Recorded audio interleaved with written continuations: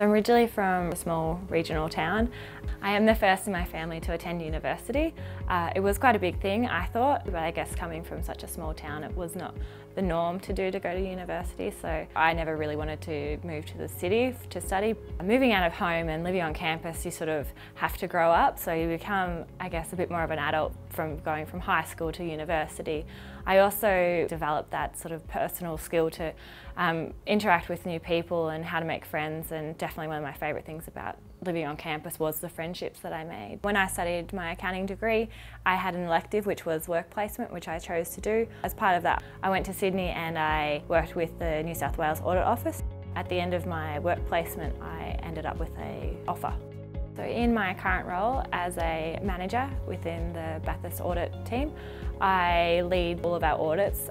We go out on site to our clients and actually spend sometimes a couple of days up to 2 weeks on site at their office, going through their financial records to ensure that everything is sound for their end of year accounts. So you get to have a good in-depth knowledge of a number of industries as well as applying the accounting standards. I think my most memorable experience was graduating. It was a big thing to graduate, so I definitely enjoyed the whole ceremony, having my family there and just getting to walk across the stage. And I'll definitely tell anyone who's considering studying at CSU to go for it. I loved my time on campus. The degree set me up very well for my future career and it's just a lot of fun. So.